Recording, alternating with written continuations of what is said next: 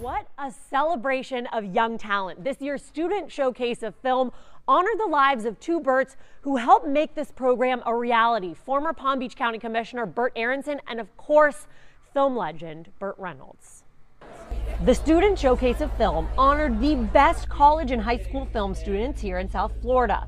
The big event, hosted by comedian and actor Frank Licari, with celebrity appearances from Vanilla Ice and Montel Williams. For adults to recognize, when children put their hearts in the projects, but people are out, the community's out, and supporting them and making them understand that the arts are as important as anything else in their life. Jason Dobuler, a freshman at Jupiter High School, entered the screenwriting category with a comedy script. The pitch or the log line, which we have to put on the cover, is a shy high school boy who lives in a society in which the sense of smell is forbidden, discovers the truth lies under the duct tape that's covering his nose. Not just Palm Beach County students could apply. Divya Navani submitted her work as a junior at Key West High School.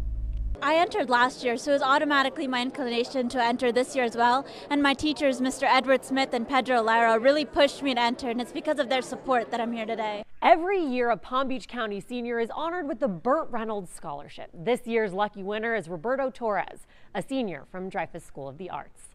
In Boca Raton, I'm Tori Semkovic, WPBF 25 News.